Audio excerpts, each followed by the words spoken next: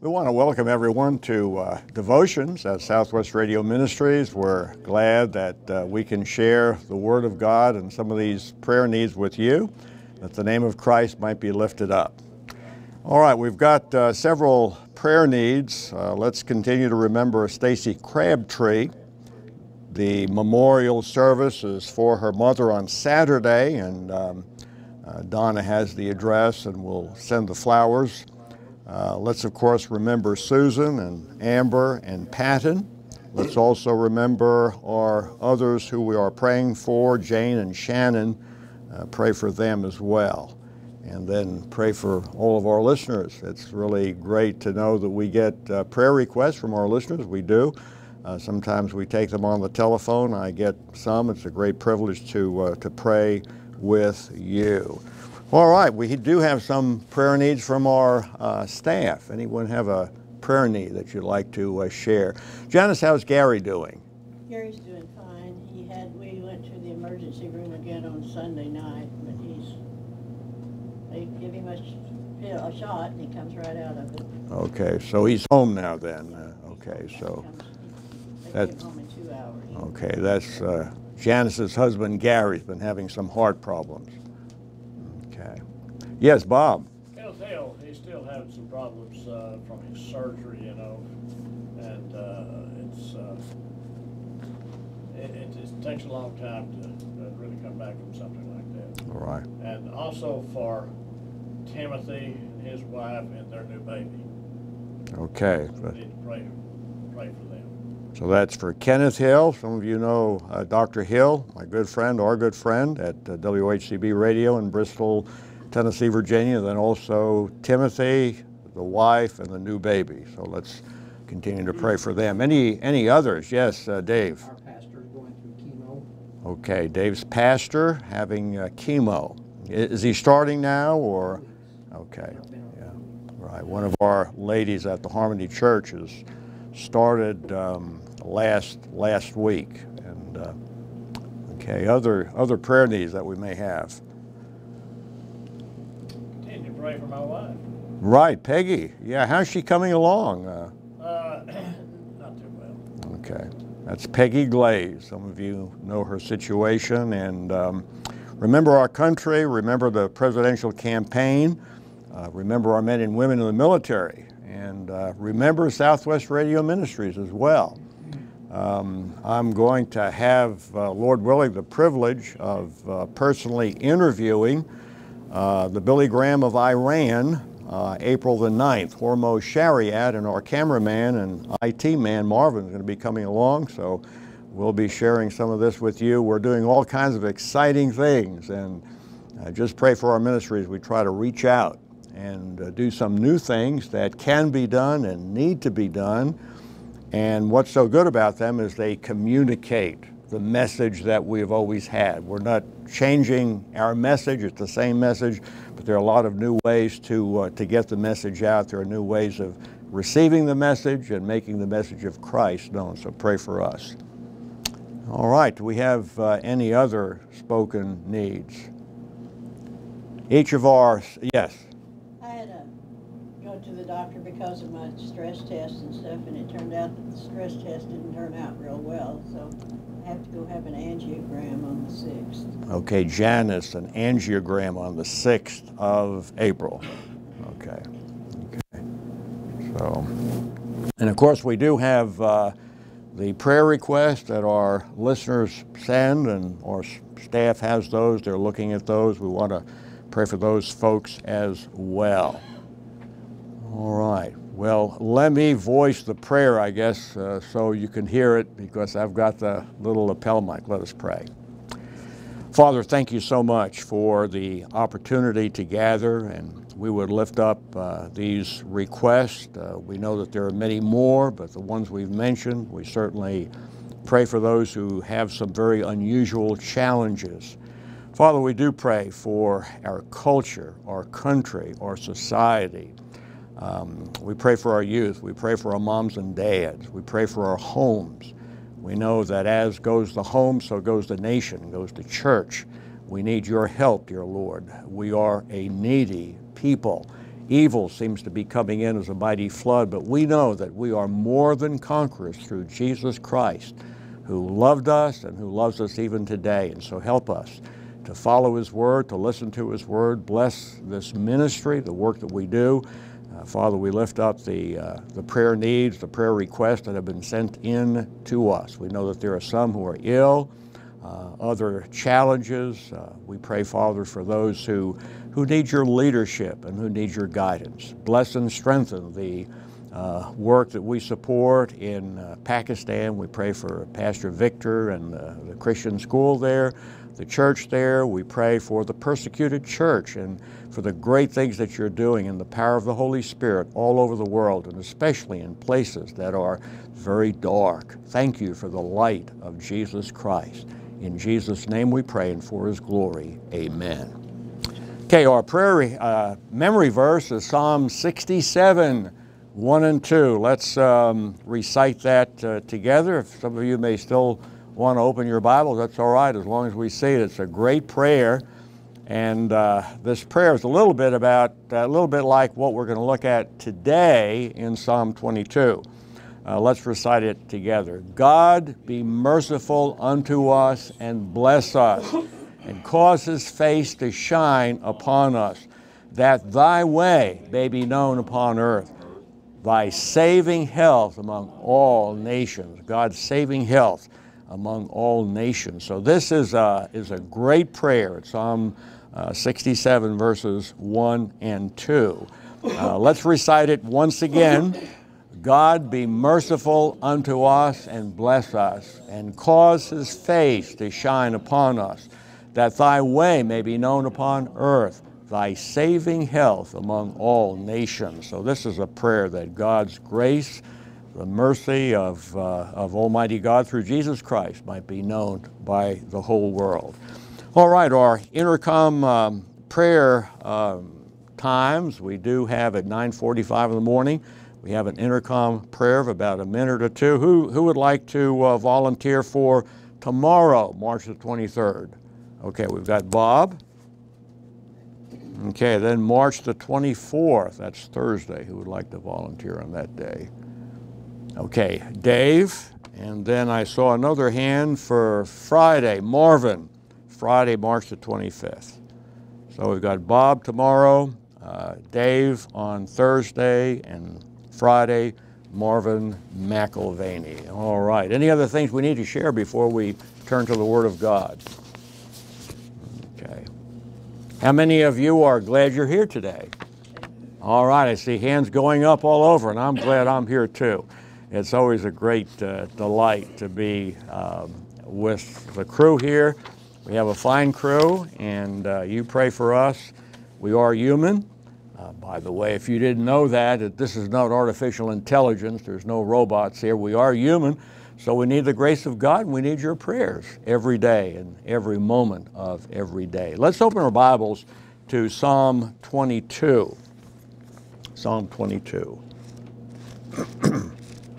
This is a psalm that is very appropriate for this time of the year as we think of the death, the burial, and the resurrection of our Lord and Savior Jesus Christ. And you know, the Word of God should be especially precious to all of us. There are dark forces around us, hopefully not in us. If we're saved, the dark forces are not in us. I don't believe we can be demon-possessed, but we can be oppressed. And a lot of people, a lot of Christians are oppressed. And so there are these forces around us that would destroy us, would destroy our families. One of our staff said a little while ago there was a 4 or 5 year old girl wandering on the street, I think on 16th or something. And so we're mindful of the fact how there are horrible things that happen with families, and little children are affected. And so there is this web of darkness that comes from the pits of hell. Demons are real. Satan is real. And sometimes when we get caught in that web, the web is so tight and so overwhelming. I remember not too long ago, I remember seeing a beautiful butterfly caught in a spider web. How many of you have seen a butterfly or a bug caught in a spider web? Anybody? I like to look at it because it's a lesson, and it reminds us of how much we need the Lord. But it was a beautiful butterfly, and it would flap and it would struggle. You'd see it moving, and then after a while, the flapping and the struggle would grow weaker and weaker and weaker and weaker, and pretty soon it would die.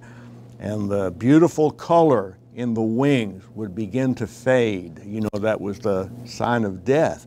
And then guess what? The old spider came along and he began to suck all the juice out of that thing. That's exactly how demon forces work today. That's how Satan works today. If we're not careful, we can be caught in a web of darkness. And that web is so overwhelming. Drugs, chemicals, pornography, sin of all sorts, running with the wrong people. So I want to encourage everyone, those who are here, those who are watching, be very, very careful. I love that scripture where it says, "Let him that thinketh he standeth take heed, lest he fall." So if there's anyone around here, I don't think any of us feel that way, but who knows? But if you think you're standing strong, watch out. Be very careful. It's kind of like the GI who's out in Afghanistan. And you know, where they go out, where there may be minefields and stuff, everybody's got to be really careful.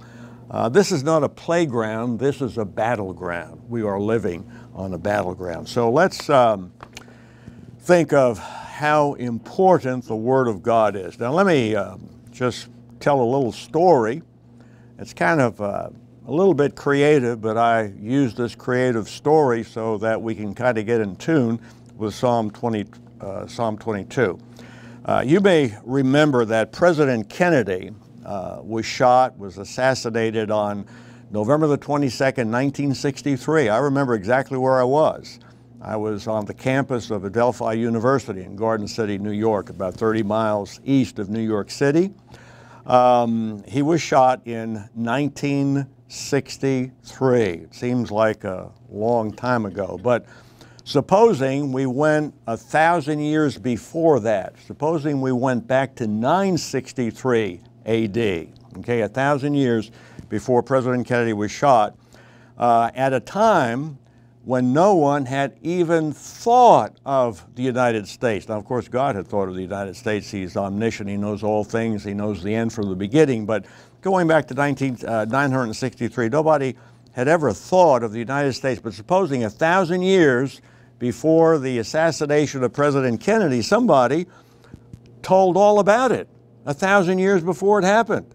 Supposing there was somebody who wrote a scroll and spoke about a man of great prominence who would one day be riding down the street in a metal chariot without horses, okay? Use your imagination, that's a car, okay, in the presidential motorcade. And suddenly, he is killed by this tiny bit of metal flying at several thousand feet per second, fired from a strange weapon made of metal and wood from a tall building. Now, this is being written in 963, not in 1963, but in 963, and that the whole world would mourn the death of this man. Wouldn't that be an amazing prediction? I mean, if somebody wrote about that 1,000 years before President Kennedy was assassinated, well, it would be even more amazing if the one who wrote about this assassination from 963 knew exactly what was going on in President Kennedy's mind, how he felt maybe in the last second of his life. Well, let's look at Psalm 22, because this is what we see in Psalm 22. Let me read the first three verses. Psalm 22, verse 1, my God, why hast thou forsaken me? Why art thou so far from helping me and from the words of my roaring? O my God, I cry in the daytime, but thou hearest not, and in the night season, and am not silent. But thou art holy, O thou that inhabitest the praises of Israel. Now, who can tell us where else have we read the words, my God, why hast thou forsaken me? In fact, the The scripture even gives us to us in the Aramaic, Eloi, Eloi, lama sabachthani, that is to say, my God, why hast thou forsaken me? Where else have we read those words?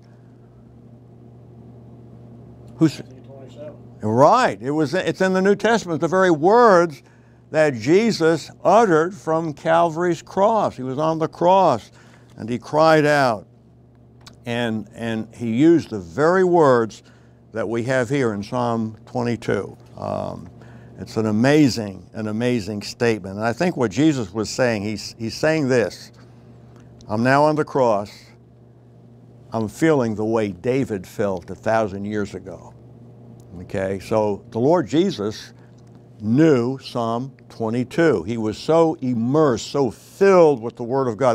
That's what needs to happen to us. We need to be so filled with the Word of God that no matter what we're going through, what's happening to us, the Word of God comes to our minds. And so Jesus is looking back and he's saying, David knew exactly how I feel at this time. You know, I'm a writer, Bob's a writer, and one of the greatest, I think, tributes to any one of us is to have our work quoted by somebody.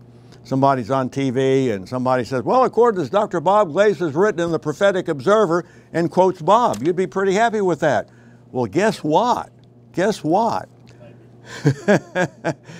The greatest honor that that David ever received was that Jesus Christ was quoting David. Can you imagine that? That's a pretty great honor. Just to have a human being quote him, that'd be wonderful. But the Messiah, the Son of God, was quoting the psalmist. And so here we see that Jesus was on the cross dying for the sins of the world. He died, of course, to shed blood, because without the shedding of blood there is no remission. And furthermore, Jesus died on the cross to identify with us. You know, of all the religions in the world, there is no figure who identifies with people except in the Christian faith. The Son of God filled our sandals and filled our shoes. You just think of that. All over the world, there have been kings and there have been leaders, and what do kings and leaders do? They say, well, I'm special. You know, they've got millions of people out there.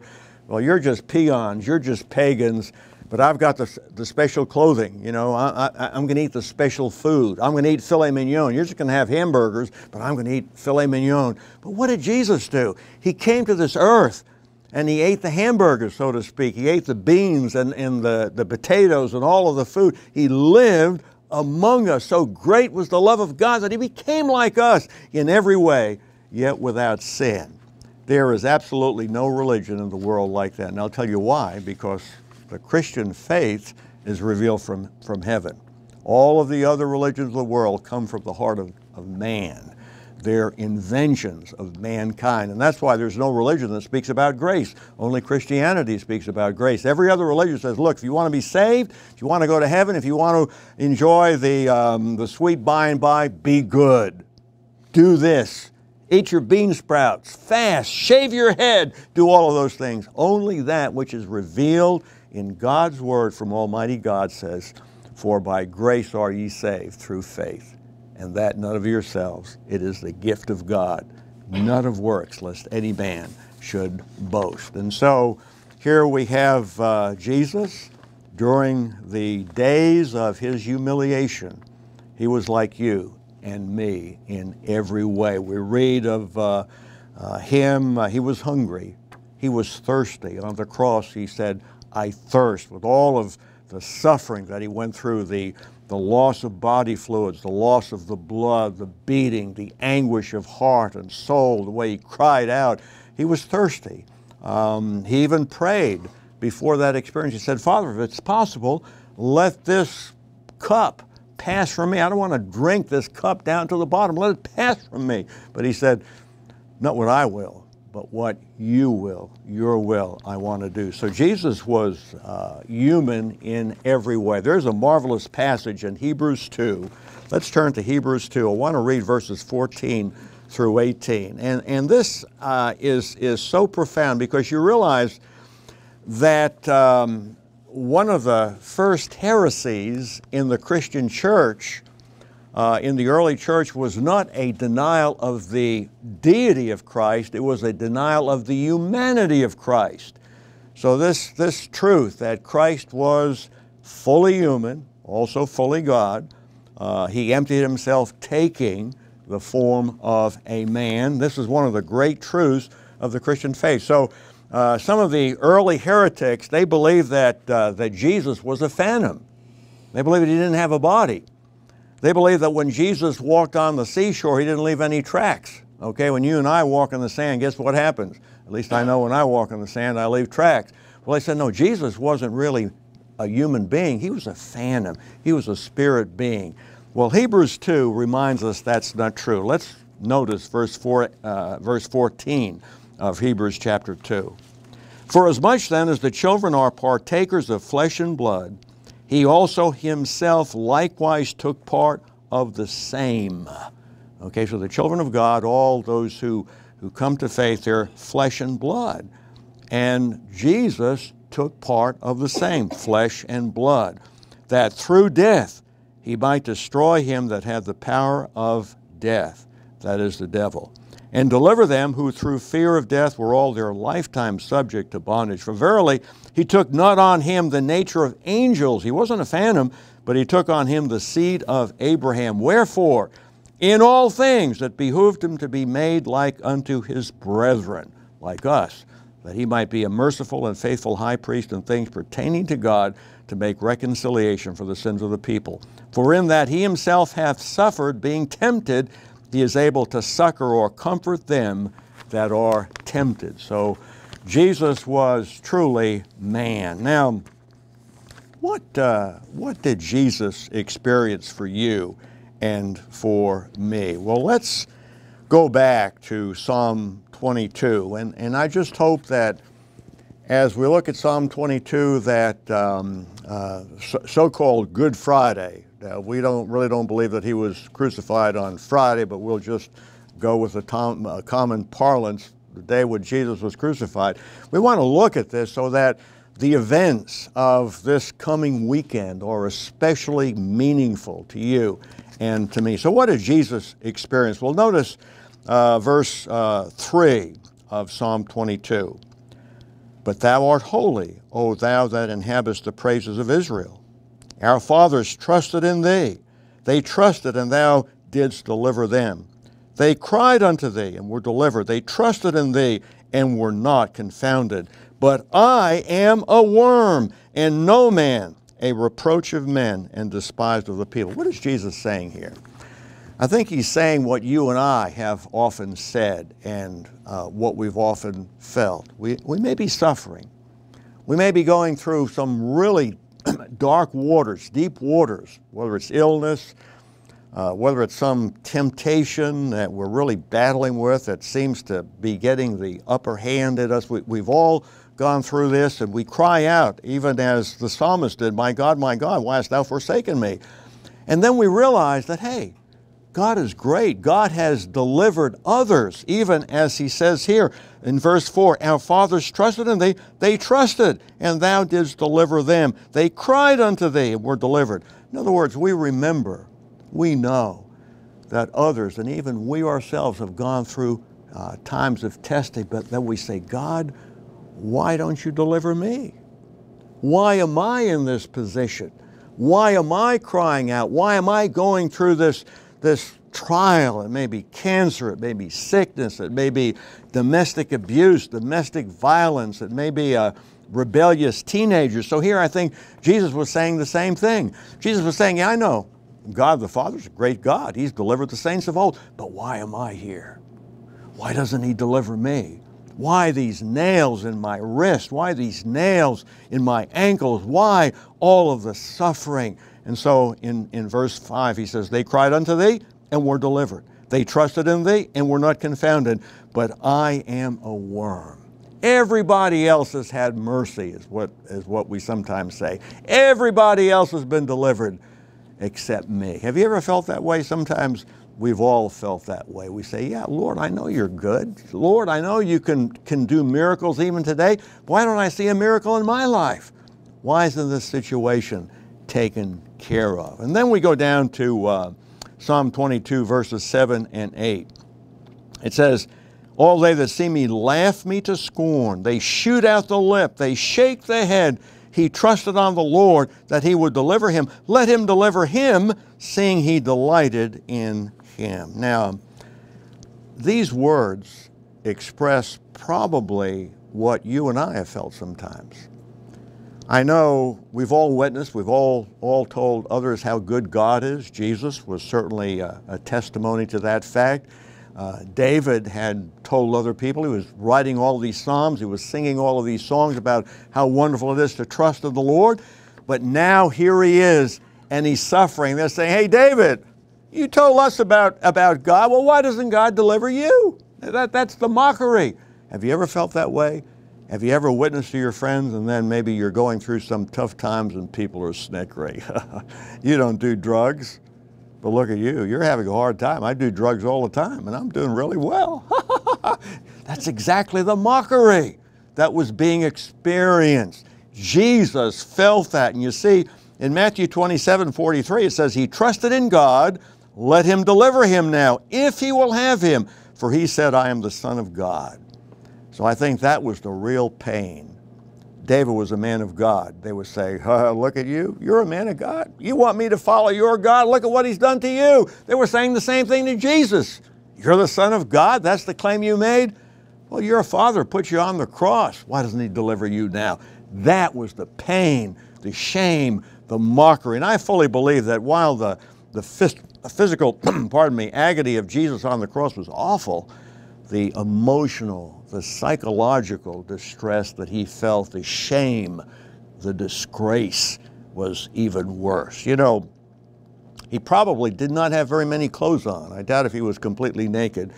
But for a Jew in the first century, even not to have your full smock on, that was pretty disgraceful.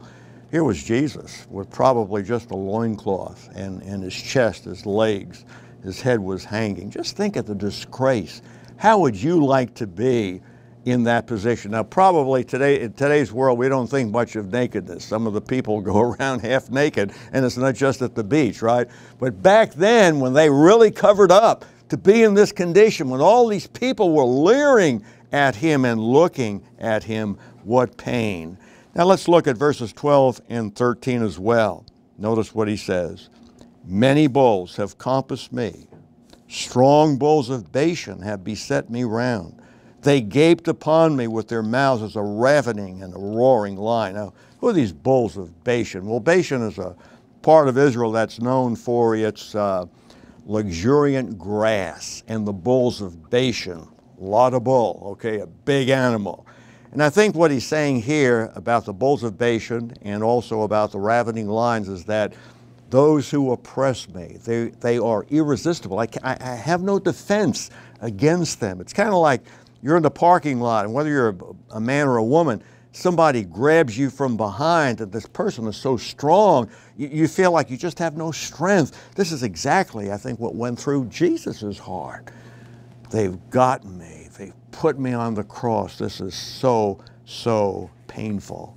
Now let's jump ahead. There's many more things that we could say. We've got about 2 minutes, and we do watch time here because time is important. But let's jump ahead to Psalm 22, verse 22. Because at the end of this psalm, we find out the ultimate desire and purpose of God. And that's the same desire and purpose that we pray for in Psalm 67, 1 and 2, that all the nations would know your saving health. Let me read verse 22 and following. I will declare thy name unto my brethren. In the midst of the congregation will I praise thee. I think Jesus is saying, when the resurrection comes, I'm going to tell a lot of people about who I am by my Spirit. A lot of people will know about me. Verse 23, ye that fear the Lord, praise him. All ye the seed of Jacob, glorify him and fear him, all ye seed of Israel. For he hath not despised nor abhorred the affliction of the afflicted, neither hath he hid his face from him. But when he cried unto him, notice what he says, he heard him. God did hear his prayer.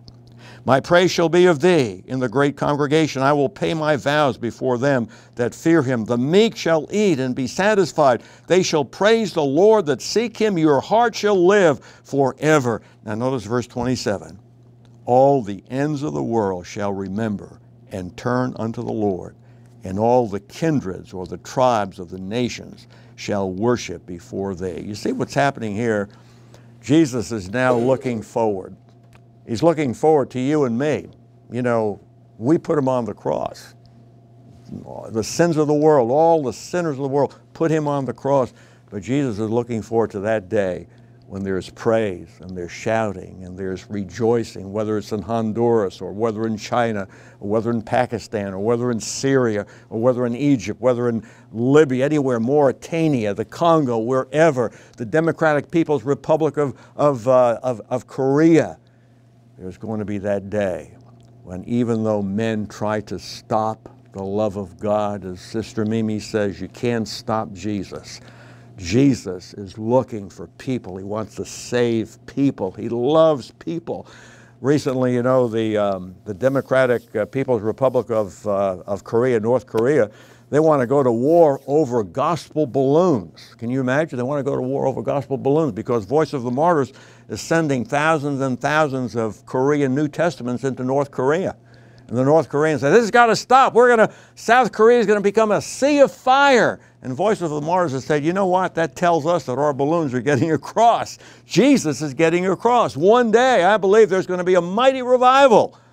You see, all that was spoken of in Acts chapter 2 was not fulfilled on the day of Pentecost. There's a lot of things there in Acts chapter 2. I believe prophecy is literal, will be fulfilled in the future.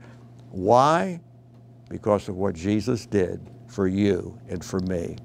You may be listening to my voice or looking at my face and my shiny head this day, and you don't know Jesus as your personal Savior. He loves you. He shed his blood that you might have everlasting life. Believe on the Lord Jesus Christ, and you will be saved. Let us pray. Father, thank you so much for the matchless Savior, our Lord and soon coming King. We praise your name for your word, for the power of your word, for the power of the example of godliness. Bless all of us. Bless those who are on our hearts even this day. Great sadness in many hearts, but we know you are the balm of Gilead. You're the great healer, the great physician. You come into our lives and put them together. We pray for your grace and mercy to be shed upon all of us, all of our listeners, all who have sent in prayer requests. In Jesus' name we pray. Amen.